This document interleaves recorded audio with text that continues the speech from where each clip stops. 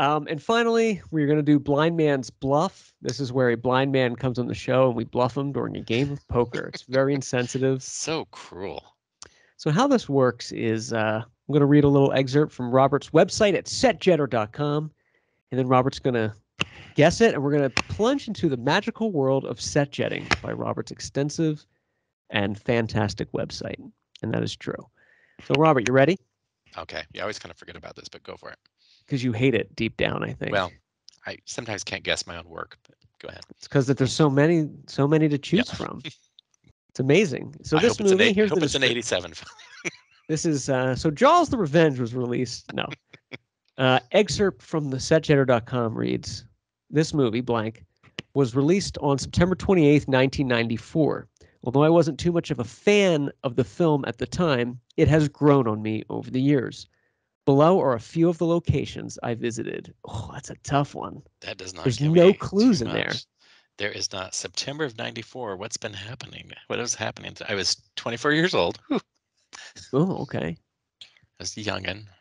So this movie features a very famous now actor he was pretty famous at the time, actually. Yeah. But this is a black and white film. 1994. A black and white film in 94? Locations are mostly or all, according to this entry, in Los Angeles. It was in black and white? Black and white. Why don't I know this? I feel like that's probably a big clue. I'm going to read you an excerpt from one of the all right. descriptions, and if you don't know it, I'm just going to give a review. Okay. All right. Okay. Ed's second apartment is located at 6383 Yucca Street in Los Angeles. I got it. Ed Wood. Ed Wood, ladies and gentlemen. I was like, what film would possibly be in black and white? It's a tough one. Yeah. It is a tough one. Yeah. All right. So this is Ed Wood. This is a fun entry, though. Do you remember doing these shots? Yeah, I remember some of these had not been found at the time, and I remember I had to do some work to find it. So the obviously kind of around Los Angeles, Bordner's has been in all sorts of movies. It's right off of Hollywood Boulevard, so everybody's pretty familiar with that. So. And also the scene of a major crime this weekend. Los Angeles, there's a shooting there. Like 3 people got shot. Oh, geez. And it's been all over Hollywood. the news. Hollywood. Cherokee and this is Cherokee and Hollywood? Yeah. Yeah, so that's where it was. So good old Hollywood. Way to go, Hollywood. But yeah, I know this area. This is cool. These are great shots. Yeah. Obviously classic. Mr. Frank Grillo will always be there. I can't imagine that ever going away. So no. I think it was here that was it Clark Gable and somebody else, they would like drag race for pink slips in front after drinking here. There was like some old stories from like the 30s where they would get drunk and then they'd come out and like race their cars. It was like when Hollywood was a small kind of town. I would not be surprised. So yeah. But yeah, so a lot of these in Hollywood. Here's Ed's first apartment that you're alluding to, which North Ogden. I don't think that's not too far from. I think it's kind of off Wilshire, kind of down the ways a bit. So. Oh yeah.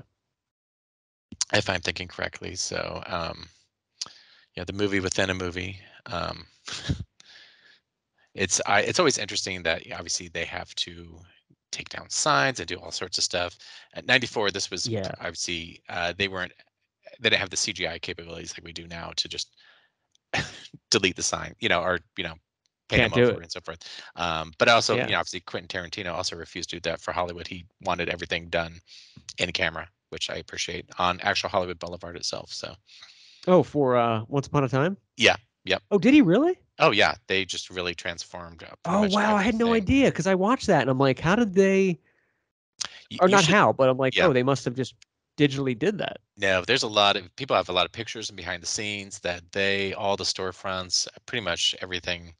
On one side they did, and I think they came back and then did the other for the reverse, and so that's probably why it took so long. But that's why I do appreciate Quentin as as authentic as you can get. So that is authentic. So a lot of these, they're just right off Hollywood Boulevard and pretty easy to find.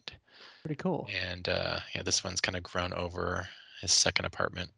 Yucca Street. Barely. Yeah, I did not find that one myself. So Toluca Lake, which is actually right next to Burbank. So I drive by this church many times. Oh yeah, I know where this is. Very cool. And of course, LA main stage, the different theaters. Oh yeah. Oh cool. And I'm trying to think where else I've been as I'm going through this. I haven't revisited. Oh, so this is the one that took me a while to find, but I kind of used some clues, obviously, to figure out where the studio was. And so there's another part of the studio angle that I did not get that somebody had found since I visited. So I'll have to go fix that sometime. Where's Cosmo Street? Is that like downtown somewhere? It is not too. No, it's right off Hollywood, a little bit the other way. So, oh, okay. Yeah. Interesting. I remember. I didn't even know where Gardena, California is, but I was there. But you were there. You Yeah, got I it. was there. You're a completist. And of course, Vampira is at Hollywood Forever, and Bella, I'm not sure where he's buried, but he has a star on the Hollywood Walk of Fame. Oh yeah. Not that I'm promoting the Hollywood Walk of Fame by any No. means. No way. But this is a really cool entry to the to your site though. Yeah, I need to update it because like I've met Juliette Lewis. Is that her name? Yeah, Juliette Lewis. I'm sorry, Juliette Landau. Sorry. Oh. I think so. Because she's in that film, I think. So yeah. So interesting. Yeah, and I think I've been to a couple locations, but yeah. So Ed Wood, I did not. I think people were throwing ice at us in the movie, if I remember right. Movies were a little bit different. So what do you I mean was throwing ice? I think somebody was throwing ice at us from behind.